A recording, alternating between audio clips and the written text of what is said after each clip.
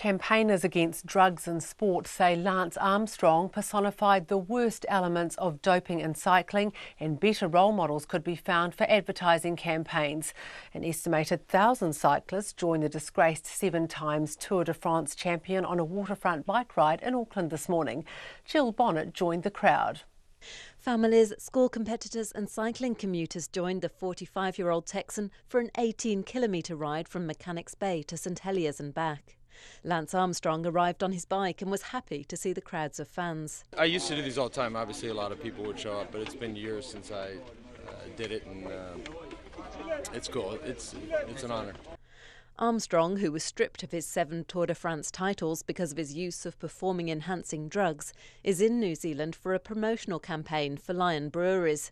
He says he knows there are feelings of betrayal among fans, sponsors and the cycling fraternity, and he can't make up for what he did. We all sort of know the story now, and I mean, for me the most important things are, I walk through my day and try to raise 5 kids and stay fit myself, and if people think I'm curled up in a fetal position, they're wrong. I mean, that wouldn't help anybody, and it wouldn't help my family, and so I still get out, travel the world, and we're in a good place.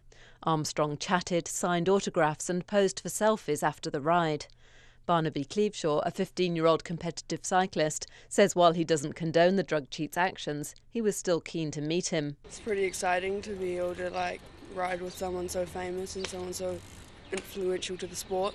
It's pretty cool, to have someone like that high up come to New Zealand and to be able to ride with him.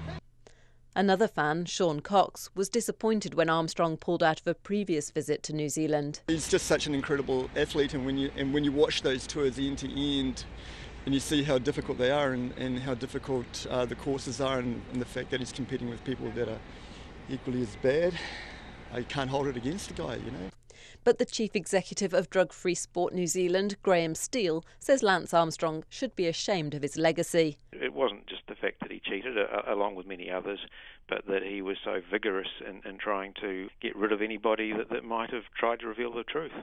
Lion Breweries says it's using Armstrong to tell a cautionary tale called The Consequence, and couldn't think of anyone better to highlight that actions have consequences. It says it depicts how much you stand to lose when you pursue success at all costs. But Graham Steele says there are more admirable sportspeople to act as role models in advertising campaigns. In Auckland for Checkpoint, Jill Bonnet.